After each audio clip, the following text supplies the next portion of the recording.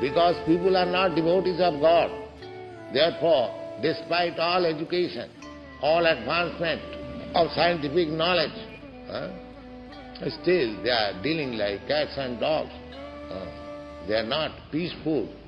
The peace cannot be attained without Krishna consciousness. Aham sarvajagyanam bhukta cha prabhurevacha. Simply by practicing Krishna consciousness, there can be peace, there can be prosperity, there can be happiness. Otherwise we shall be entangled. It is clearly mentioned here by Krishna. Daiva sampad vimaksha. And Daiva sampad means, the example is Arjuna. He immediately takes up Arjuna. Mahasucha, you are already developed with Daivi sampad. Mahasucha, you haven't got to worry.